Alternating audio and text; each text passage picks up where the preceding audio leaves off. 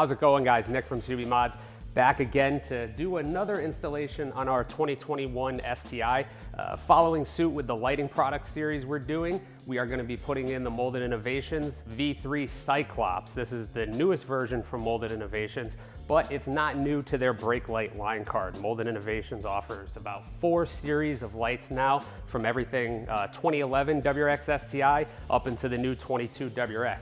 But today we're going on the 2021 STI. This will cover 2015 to 2021 WRX and STI. So for all you who own one of those cars, follow along while we go through it here. All right, so diving in here, we're gonna start with the product itself. Molded Innovations offers pretty much everything you're gonna need to get this installed right off the bat. It's a great kit in the sense that everything you need is in the box, and then the tools you need are very simple as well. So we'll kind of just start with the packing here. I'll lay everything out and then we can go through it one by one. Put that on the ground, like that. So starting off, these are plug and play. It's literally one connector to the taillight, one into the brake light, one into that other side of the connector, and boom, you're wired up. Older kits, different manufacturers' kits, you used to have to splice, T-tap, all that stuff. We're not doing that. Easy, plug and play. All the hardware you need, some zip ties to make it clean, and then the bracket are good to go. The adapter we spoke about here. So onto the brake light here, we'll just take the plastic paper off. Pro tip, save that. We're gonna need that for later. So this is the Cyclops version. It has this double circular halo style. This is the DRL, the outside lens here. This will illuminate, and then the center will be your brake light. We're debuting the all red version, so red base, red bars, and then a clear lens here. I think it looks awesome. It's a cherry red. It's a very deep color. Will match nice with the taillights we chose. So let's dive into it. All right, so as easy as the brake light is to install is really built upon the fact that you don't need a lot of tools. So we're gonna do a 1/4-inch drive socket, 10mm here on the edge of that. We'll go with a deep socket just because it's a little bit easier to kind of get that back spacing you need at points. Just a simple flathead screwdriver. We're not going to use any complicated pick tools or door panel tools, anything like that, just an old-fashioned screwdriver. And then just any type of light you have to be able to kind of get some illumination underneath the car. Obviously, not everyone's going to be working on a lift in a well-lit place, so anytime you can get yourself a little more visibility, it's going to help that installation go smooth. Let's jump into it. So if you've done any taillight installation or anything really in the trunk, you'll know we'll have to remove a couple pieces to get access to the taillight harness. We're gonna go off the driver's side taillight harness, so let's start with getting some things out of the way. Don't need that. Kobe. And then basically, we're gonna start by removing this plastic piece here. 3 clips hold it in. Be very careful with these. These clips have a tendency to break, and then also this has some feet on the back of it as well that, depending on how you'll put it back in, you may fold them over, and it's just a big pain if you do it. And then lastly, we'll step around to this side, you'll take this fender liner out. This plastic piece in the center needs to come out before you can actually get this whole fender liner removed here. So we'll dive into it here with the screwdriver.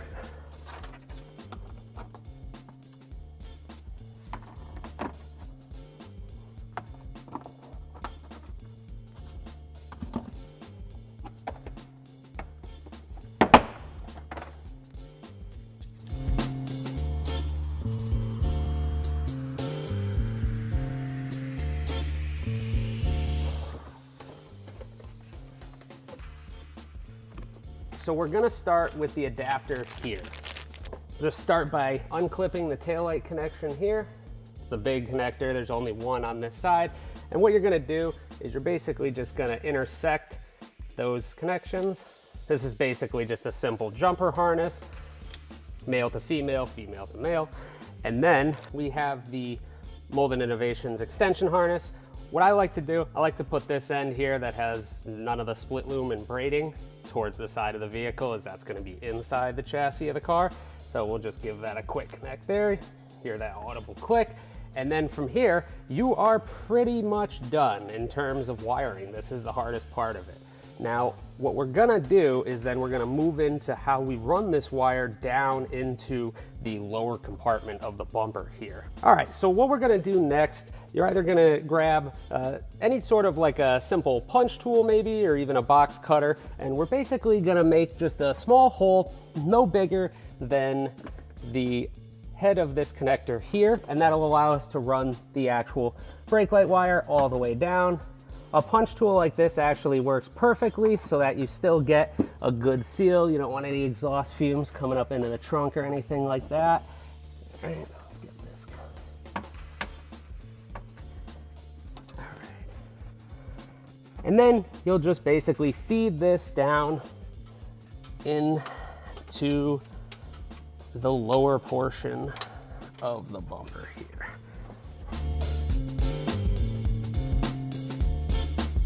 So you'll basically just want to leave enough slack so that when you pull it tight on the taillight side, that you're able to have it run straight down and across like an L, and that should allow you to get enough clearance to put back the trunk trim and everything like that. So now we're going to go underneath the car and get the actual light installed. All right, so now that we have the car up in the air, sorry to those who are going to be working on the ground, but we're going to work smarter here because we do have the lift. You're basically going to want to get underneath the vehicle and kind of get your hand up underneath this center here, and then you can push. It does take a little bit of force, but once you do, that will just release, and then you can free the dead panel. Like we talked about in the intro, we saved the plastic from the initial unboxing to be able to reinstall on the light. The reason is there isn't a ton of room underneath here where you actually kind of have to get your hands and everything. And sometimes when you get this brake light in there, things can happen. It can slip out, you can end up scratching it, things like that. So I always recommend put that plastic back on there, save yourself some headache, and then we're gonna basically get this in, and then we're gonna come underneath the car and we'll show you guys how the bracket is supposed to go here.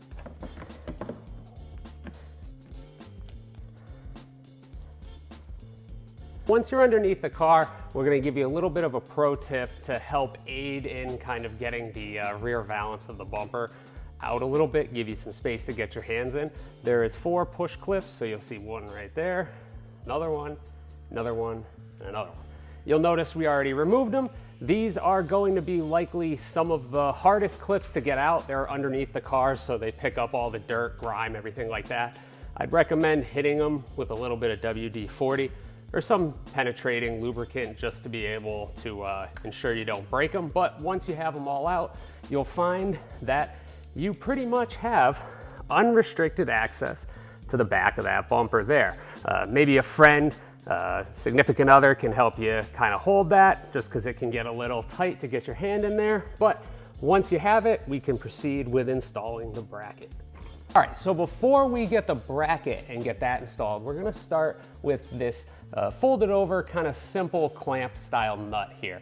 This is actually gonna go on the outside, so this would be passenger side, and it's basically gonna go with the head of this clamp towards the inside there, and it's gonna go with the folded edge to the front of the car, which will end result in something that looks like that. That's gonna give us one of our mounting points for the bracket itself to the bumper. We'll then grab our bracket and 2 of the 10mm nuts, or excuse me, the 2 10mm bolts. We will then have the bracket in this orientation here. Driver's side is gonna be up. We'll slide that in here.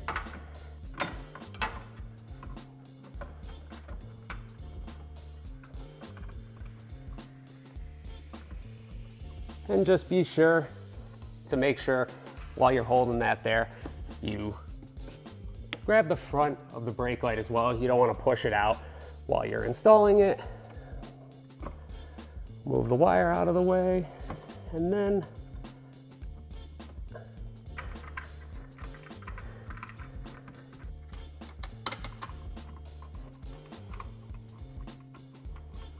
all right, so now that you have both of the 10mm bolts attaching the bracket to the light itself, that's what your finished product will look like. The feet there will be basically kind of butting up right against the edge of the plastic, and then we'll move on to the side. So again, the last 10mm bolt here will be on the passenger side. All right, so you'll find that sometimes this wing nut we attach there sometimes can kind of detach. If anything, just grab that simple straight pick tool you had and just kind of give it a little push to get it all even there. And then that's all tight. And then the last one is your push clip right on the upper side of the other brake light. That's just a simple in and clip. Now, once everything's in, grab your 10mm and start tightening them up.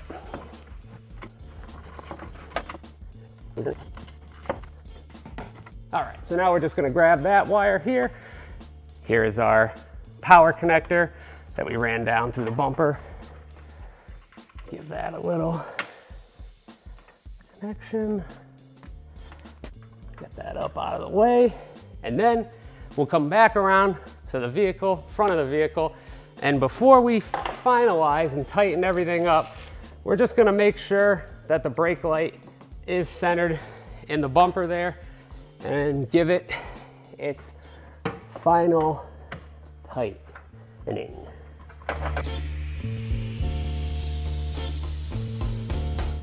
All right, so now you've got everything connected, mounted up. You're good to do that final peel, show that light off, and then start putting back in those push clips. Like I said, if you didn't hit these with any WD-40, you can also soak them while you work as well. That's another little tip, so that on the way in, they are all good. All right. And this is all up to you guys on how much you wanna clean up the wiring. I'll usually just grab this wire again, do a little bit of wire tie cleanup just to make sure that everything stays in its place. You don't have any loose wires. You can pull the excess back up into the trunk and wire tie that off to the side, and you are pretty much done. All right, so now that the trunk's back together, the wiring's done, all the clips are in, lights secured to the bumper, we're gonna get to test this. So let's go lights on. So like I said in the beginning, that Cyclops bar illuminates that bright red. Looks awesome when you combine it with an aftermarket set of taillights. Let's go brake light. Now the cool thing, you'll get 8 hyper blinks on its default mode. The next step, what's also kind of the big feature of these, is you'll be able to have that go basically away if you like, if you want something simpler. To do that, it's simply basically foot on the brake and a couple quick flicks of the actual headlight on and off. So we'll do that here, but we're gonna pull over to the front of the car so you guys can watch actually how to program that.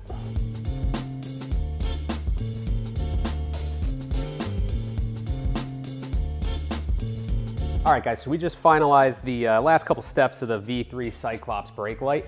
It is all in, it looks awesome. And again, if anyone has any interest in seeing other installation videos, simple general tips, tricks, things like that, put it below in the comments and we'll do our best to make it happen. This video is actually a question from another customer. So we're trying to keep this series rolling for you guys, put more content out on a consistent basis. So please like, follow, comment, subscribe, Facebook, Twitter, Reddit, Instagram, all of them. We're active on everything. We love to hear the comments. We appreciate everyone. And again, thank you. Have a great day.